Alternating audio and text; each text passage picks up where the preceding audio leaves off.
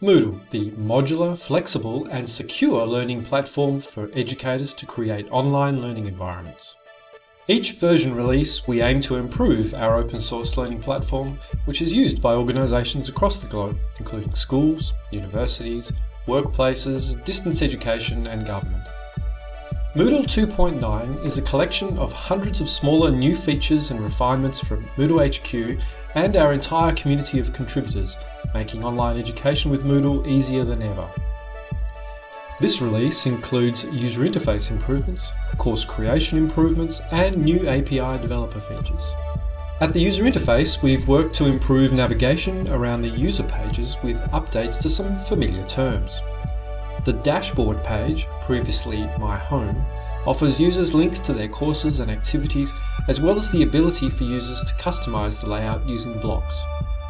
In the user menu drop-down, users can access the new Preferences page, which centralizes all preferences into one place, including accounts, blogs, and badges.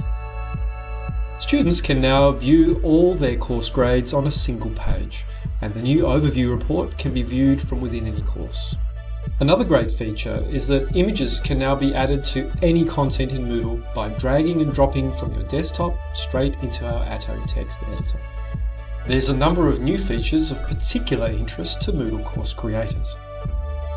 The quiz module in 2.9 now gives you the ability to add section headings, more easily randomise questions, and print quizzes attractively, along with making questions conditional upon others.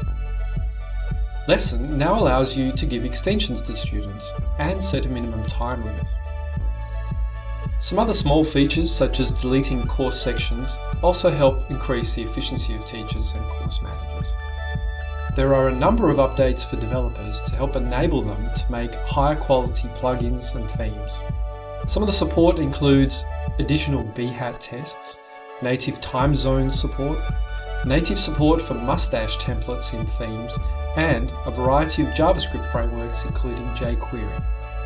These and all the improvements of Moodle 2.9 are focused on helping educators and students spending less time navigating and more time teaching and learning effectively. Thank you to our team of developers and all community contributors for the last 6 months of collaborative efforts on all the new features and improvements in Moodle 2.9. Special thanks also to our Moodle partners who are funding most of this core work, giving the world an open source learning platform that anyone can use. Discover all the improvements in Moodle 2.9 at moodle.org.